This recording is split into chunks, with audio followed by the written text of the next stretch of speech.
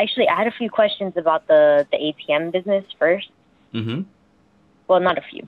I wanted to know, in your video, you said, it sounded like you said 40 and then 700. I wasn't sure. What would you say is about the startup cost to do something like that? You said $40?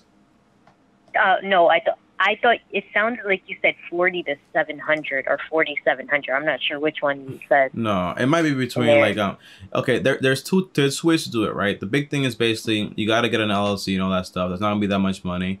And then, for example, you got to get an ATM, an LLC, like a limited liability company to protect yourself.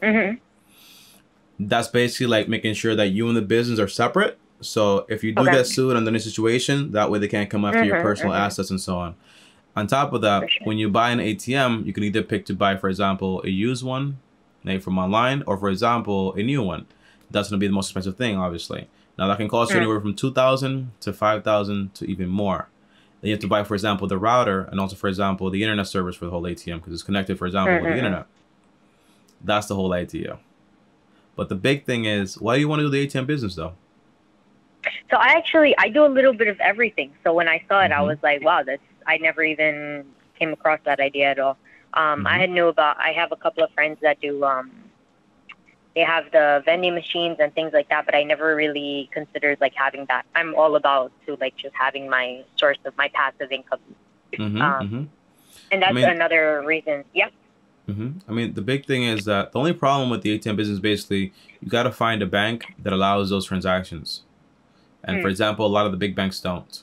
So when you go to Chase, most likely they'll say no.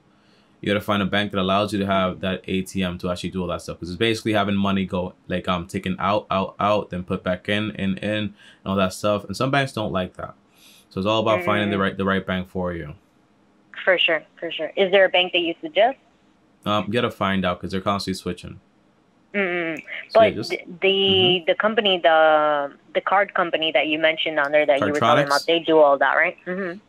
They'll connect you. I mean, they're connecting you with the service to actually give you, for example, the back office.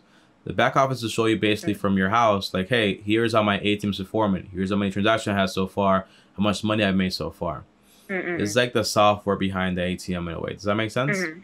Yeah. But they don't actually. Okay. No, you have to have like a separate account for that. Unless eventually they might start doing that, like a whole full service. But last time I checked, they weren't doing that.